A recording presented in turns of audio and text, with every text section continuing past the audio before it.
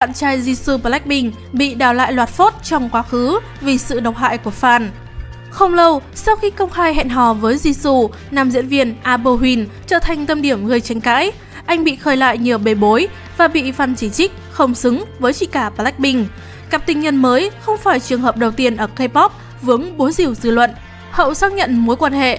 Một trong những tin tức chấn động ngành giải trí Hàn Quốc đầu tháng 8 là tin Jisoo Blackpink hẹn hò với nam diễn viên, hẹn gặp anh ở kiếp thứ 19 Bohin vào ngày 2 tháng 8. Khác với Jennie, chuyện tình cảm của Jisoo được YG Entertainment thừa nhận. Đại diện của Bohin, công ty FN Entertainment cũng đưa ra thông báo hai ngôi sao đang trong giai đoạn tìm hiểu lẫn nhau. Tin hẹn hò mang lại hiệu ứng bất ngờ cho tài tử sinh năm 1988. Trước khi lộ tin hẹn hò, Bohin có khoảng 3,7 triệu người theo dõi trên Instagram. Tuy nhiên, con số tăng lên đáng kể sau khi thừa nhận yêu chị cả Blackpink. Tính đến ngày 10 tháng 8, số người theo dõi ngôi sao hậu duệ mặt trời đạt hơn 4,7 triệu. Tuy nhiên, không phải ai cũng ủng hộ mối quan hệ này. Theo thời gian, bình luận về Bohin ngày càng trở nên tiêu cực. Cư dân mạng thậm chí còn khơi lại những bê bối cũ chỉ để chứng minh nam diễn viên không xứng với nữ idol sinh năm 1995.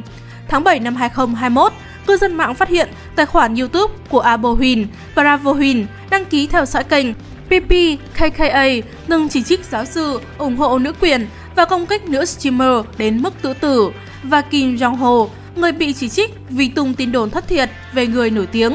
Một ồn ào khác bắt nguồn từ clip hậu trường phim You Michelle năm 2021. Trong clip, Bohin đang xem kịch bản nhưng không tự cầm mà được nữ nhân viên hỗ trợ.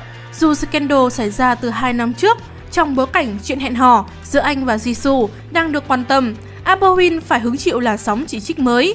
Anh bị cáo buộc khinh thường phụ nữ, bóc lột nhân viên và có vấn đề về nhân cách.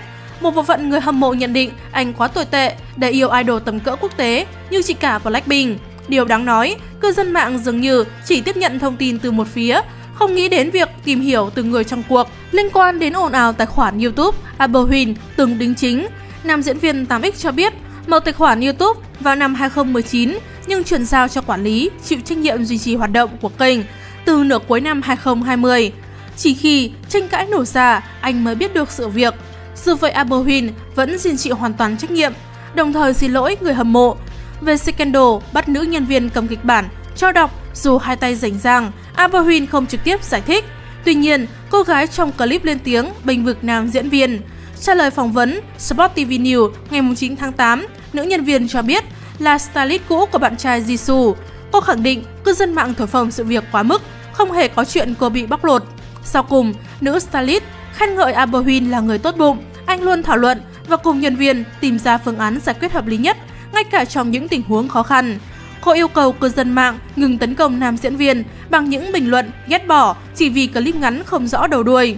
Trước đó, một đại diện ekip hậu duệ mặt trời cũng xác nhận Bohin thân thiện và lễ phép, không hề có vấn đề gì về nhân cách. Ngày 8 tháng 8, một trợ lý của Bohin cho biết trên Osen, mặc dù chấp nhận không thể làm gì với những tranh cãi trên mạng xã hội, nam diễn viên vẫn cảm thấy khó khăn vì sợ mẹ và em gái đọc phải những bình luận ác ý. Tin tức trên đã khép lại bản tin trưa ngày hôm nay của chúng tôi. Các sự kiện nổi bật ở nước ta và trên thế giới sẽ được Hoàng Châu Channel cập nhật tại bản tin trưa vào lúc 13 giờ và bản tin cuối ngày vào lúc 20 giờ. Đừng quên theo dõi để không bỏ lỡ bất kỳ tin tức quan trọng nào. Xin được kính chào và hẹn gặp lại!